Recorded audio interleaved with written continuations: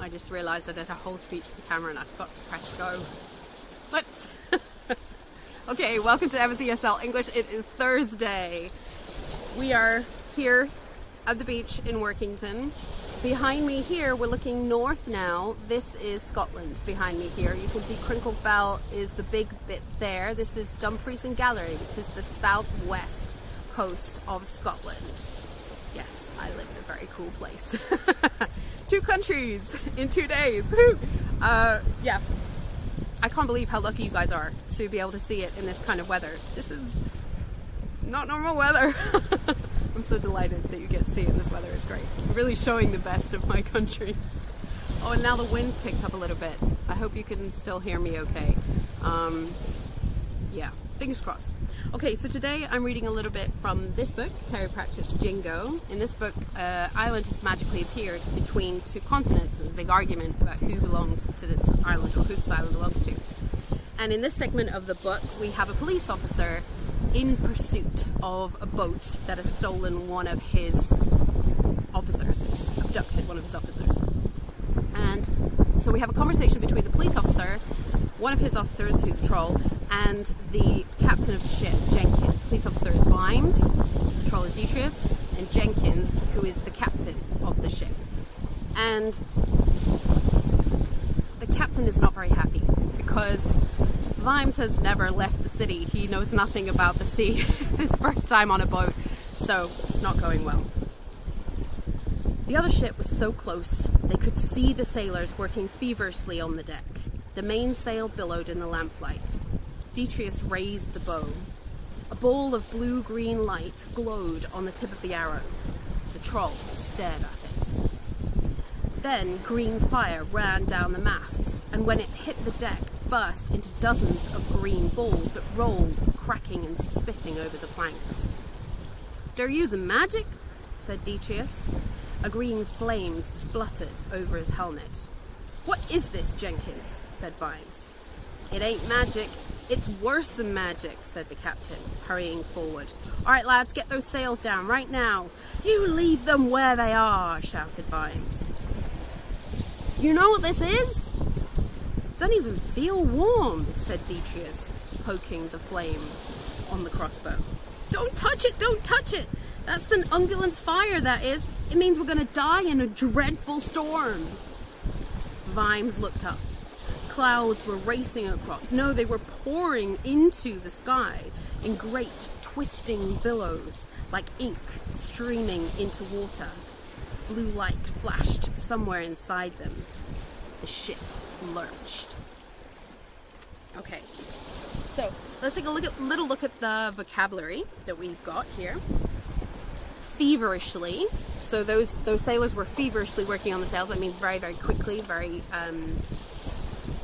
fast. They're in a hurry. Has nothing to do with the heat of any of the people. Billowed. Think about when you hang your sheets up outside, if you do such a thing, and the sheet fills with wind, then we can say it's billowing. So these are sails on the boats. They're billowing out. But we've got another kind of billow a little bit later, so don't get too attached to this flapping idea. If something billows, then it's flapping and catching the wind. The mast, think of those old boats with the sails. The mast is the tall bit that goes right up the center and has a lot of the sails attached to it. The sea's coming again. Spluttered, so coming and going and struggling to come and go. Something that's not doing well. So billows is very large, big, moving and flowing. Did I have this down? I think I come across this a bit later. Yes, I do. I'm coming back to this. Don't panic, I'm coming back to it. Lurched. So yesterday we had ambling. Today we've got lurching. Both of those can be used to describe walking. Ambling being the comfortable kind of rocking walk, and lurching being this kind of uncomfortable, not so rocking walk.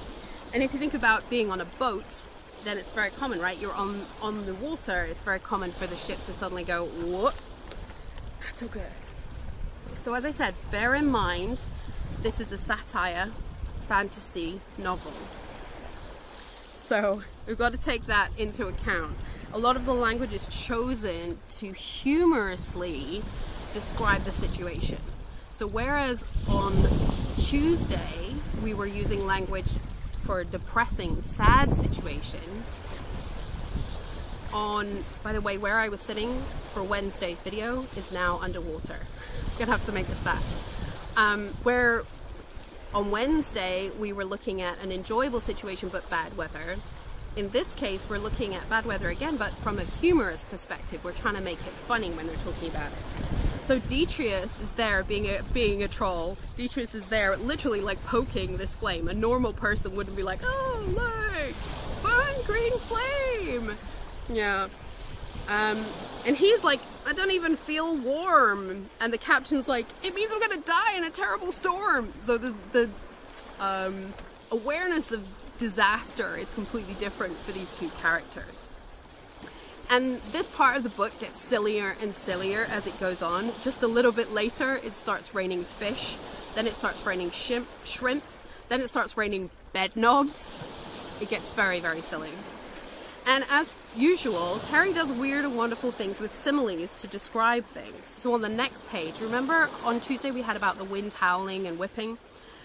On the next page he says the wind howled like a sack full of cats, which obviously would be loud and angry. I'm a little bit scared of the water, it's coming in really, really fast. So all this language, right.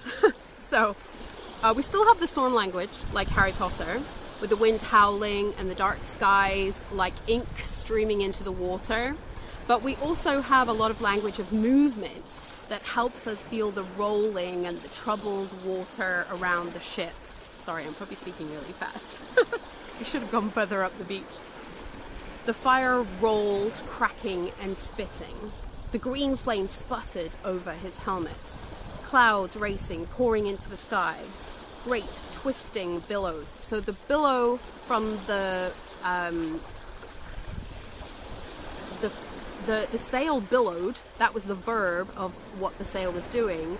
But now we've got the clouds, twisting billows. We're describing the clouds, the shape of the clouds and how big they are. And ink streaming into water and blue light flashed somewhere inside them. So it's all language giving us this idea of it's movement, a lot of movement and urgency and impending disaster. Okay, so this week we've read 3 texts and we've talked about the sea and we've talked about the weather, sea which is coming very close now. We've heard lots of different words to describe them and we've talked about both fiction and non-fiction books. So now it's your turn. Here is your task for this week. And if you want, you can send it to me and we can have a chat about it or not. It's your choice. So what I want you to do this weekend is have a go at writing a short paragraph. You can describe the sea, you can describe the weather, today's weather, any weather, whatever you like, or both. You can talk about today, or you can talk about a favorite day that happened sometime in the past maybe.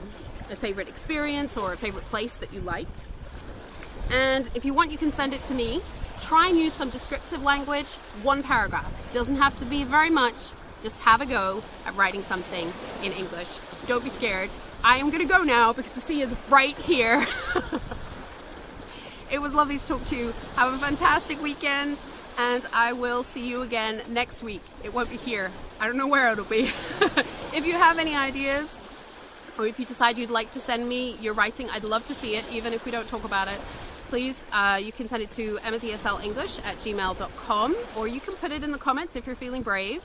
And you can always go to the blog at emmaeslenglish.com as well. There's a comment section under the blog too. All right, see you next time. Bye!